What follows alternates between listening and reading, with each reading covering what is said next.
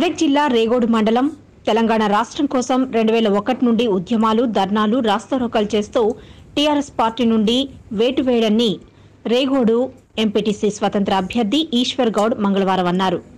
గత సర్పంచ్ ఎన్నికల్లో పోటీ కోసం ప్రయత్నించి విమర్శించారని, ఎంపీటీసీ ఎన్నికల్లో టికెట్ ఆశించగా బీఫారం రాలేదని, స్వతంత్ర అభ్యర్థిగా పోటీ చేస్తున్నామని తెలిపారు.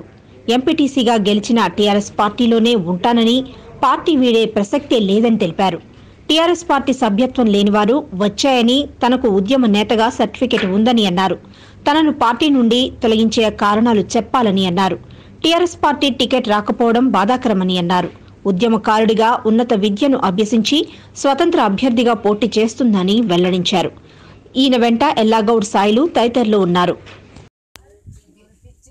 నాకు ఇంతవరకు ఎవరు కూడా ఫోన్ చేయలేరు. ఇప్పటికి కూడా నాకు వినోద్ అంటే కూడా అప్పటికి మేము ఉద్యమాలు చేసేటప్పుడు కూడా వినోద్ అప్పటికి ఉద్యమాలు చేసేటప్పుడు కూడా ఉండే, నన్ను గుర్తుపట్టడా అతను. మరి ఇంత ఉన్న వాళ్ళు ఎందరు వెళ్ళిపోయారు, కానీ నేను అప్పటి నుంచి ఇప్పటి వరకు ఉన్నా కదా, నన్ను ఎందుకు గుర్తించరు?